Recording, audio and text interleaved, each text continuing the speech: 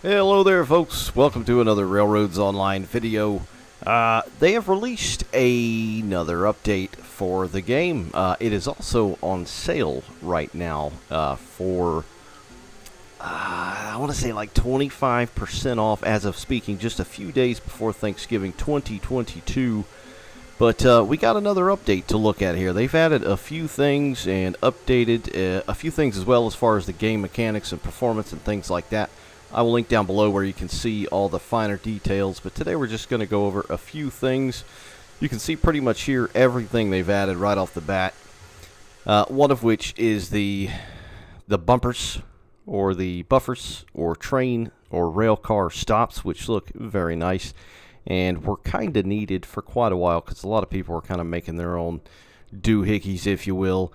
And a gallows turntable. Now, this thing is really cool, really unique turntable, easily recognizable, an old Americana, and, you know, narrow gauge and old Western railroading and all that good stuff. So this thing itself is really neat, and they made it very, very easy to throw the thing down now, which I will try to put on display here just in case for a hot minute. So I'm going to go ahead and throw a piece of rail down, because before, putting down turntables were a bit of a pain in the ass, if I'm completely honest. So we're going to just throw that down. So we got our track. You're just going to select your turntable. So you got two turntables now. Bam. And it's on there. It's lined up perfectly. No crazy stuff going on where you got to kind of lay the terrain and then so on and so forth. And then on the other end, you just do the same. Grab your track, link it up, and you're gravy. Look at that. Very simple. So they've done a lot of things in ease of use and access now. But so we got that. We got the gallows turntable and the bumper over there, which can be placed down very easily as well. It's just a matter of selecting that and then selecting the bumper itself. And you would just throw it on the bit of, you know, the end of a line or whatnot. What you will need to do with these, though, as you see, it just throws it on top of the terrain, is you will need to lay down, you know, some dirt, some gravel to get rid of that. So let me go ahead and get rid of this here. There we go. But one of the coolest things about this update, and again, this is free. This is just an overall game update. So this is a consolidation. Now, this is an interesting locomotive. In the notes, they call it a Mosca, M-O-S-C-A, but I think it was called a Moscow, M-O-S-C-A-O. I could be entirely wrong. This thing had some interesting history to it. So it is, of course, a Constellation, or a Connie 280. It was built in 1873 for the Denver and Rio Grande Railway by Baldwin, of course. The model that they called it was a 1022E. Now, you know, judging by history and things online and such, it was coal-fired. Now, this is wood-fired, obviously, as is a lot of stuff in this game. It, of course, was a 3-foot narrow gauge, had a Stevenson valve gear, weighed about 52,000 pounds, put down roughly about 10,000 pounds of tractive effort, little bit less than that. Had 40-inch drivers as well.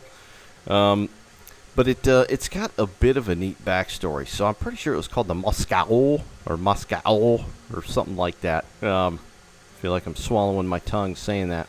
But like I said, it was originally built for the DNRG as their number 13, what they called Moscow. But for whatever reason, they didn't like it, and they pretty much didn't want it, didn't want to use it, turned it down, sold it off, for whatever reasons. But what's interesting about it as well is it was the first narrow gauge Connie built in the U.S. So this thing right here, what we're looking at. So they sold it later that year to old EBT, or East Broadtop, which you can see I've got on the tender there, as close as I could get it to the real deal, which is a very cool railway, was and still is.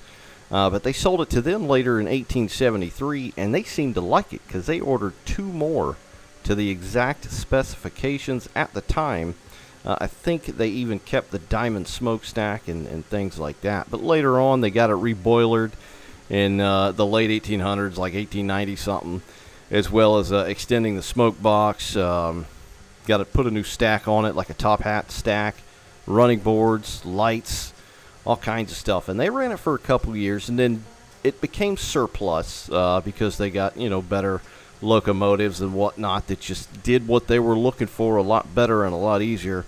So they sent this on to, what was it, Tuscarora Valley, I think. And then it was later scrapped in about 1917. So it had a good run. So yeah, it's got a little bit of interesting history, but this is a new free locomotive you get in the game. I'll go ahead and open this up and show you where it's at, show you how much it is, show you what it says. There we go. Yeah, I think there's supposed to be an O on here. Anyway, finer details. So it says power type steam, obviously. Baldwin Loco Works 1022E1, build date 1873, 280, 3-foot gauge. Aha, and that, the ghost bell as usual. Weight 55,000 pounds, so some information differs. Fuel type wood, even though in real life it was coal, if I'm not mistaken. Boiler pressure, 130 psi, but I think every loco in this game says 130 psi. And this says 12,675 pounds tractive effort.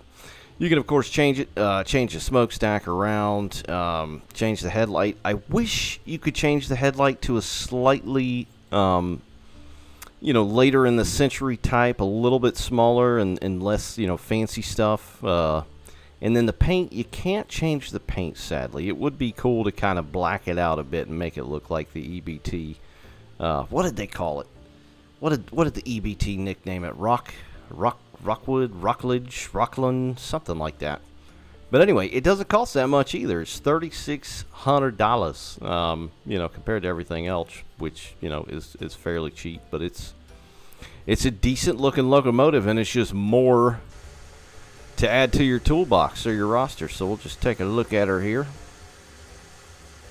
Again, the modeling looks, you know, fairly on par for some of the latter stuff to come in the game. I don't think it looks as good as say the Mogul, but you know, those were different modelers and whatnot, and you know, the game has changed a little bit as far as, you know, who's doing what and things of that nature, but it still looks pretty good. It looks pretty good. You can extinguish and light the lamp just like that. I don't think it's got flags or markers you can put on the front here. Let's see. What am I looking at? Yeah, no, you can't. You can throw this up if you need to shove some cars, of course. It doesn't work fantastically well, but it'll get the job done if you need it to. Just make sure and put them handbrakes on the cars so they don't go flying out of control. Let's look at the emblem here. Baldwin Loco Works, Burnham, Perry, Williams & Co. Number 3712, 1875, Philadelphia. Yeah, looks pretty good though. It's a big boy. It's a Chungus locomotive. It's got a pretty good sized cab too, but the boiler takes up most of it. I can get up under here a little bit and have a look around.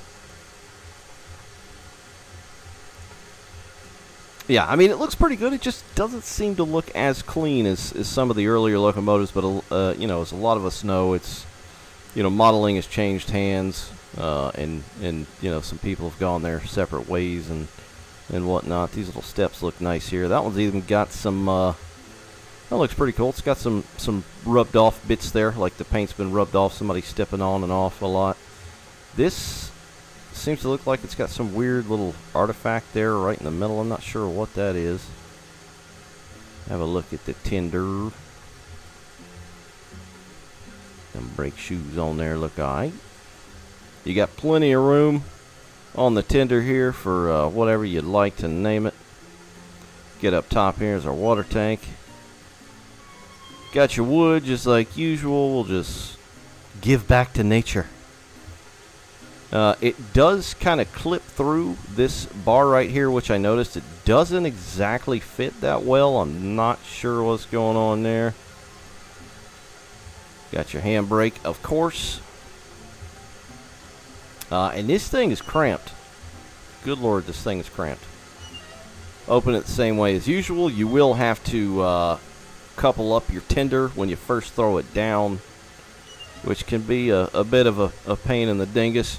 You can open the windows, which is nice. I believe you can open these doors up. I thought you could. I guess not.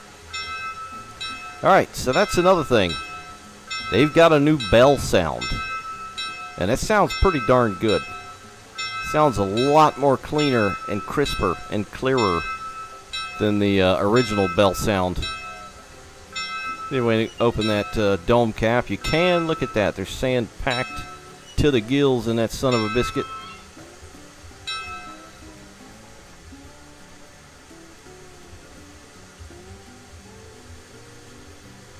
Have a look on this side here. Yeah, good looking locomotive. Pretty thick. Pretty thick. Not a whole heck of a lot of room in this thing, though, as they were back in the day. Got you a lantern in here as well. And let's chuck some wood in here. We'll take her down the track a bit.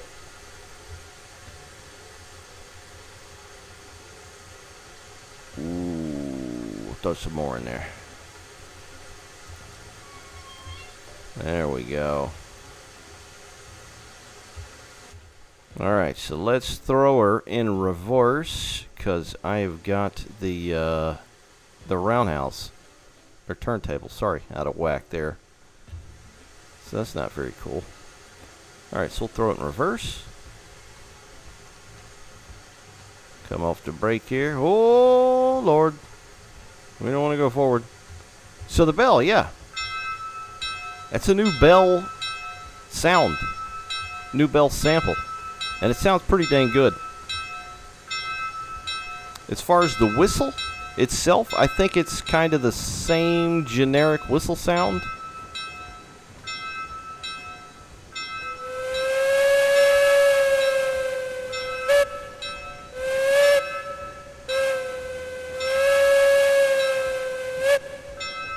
You know, I don't think it's so much the actual whistle sound or sample itself. It's just the way that it's kind of implemented. Can make it seem kind of funky. We'll throw the cylinder cocks on here as well, because them suckers shoot out big time.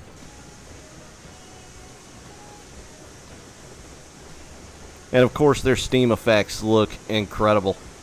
I can't think of any other train sim in the world that that has nice looking steam effects like that.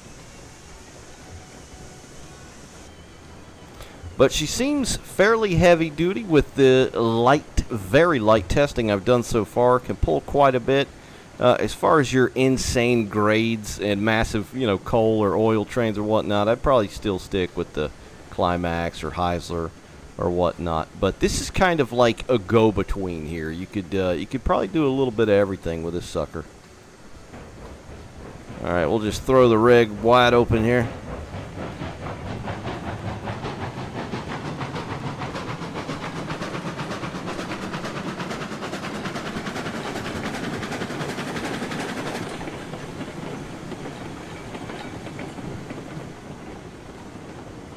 Don't have too much track back there.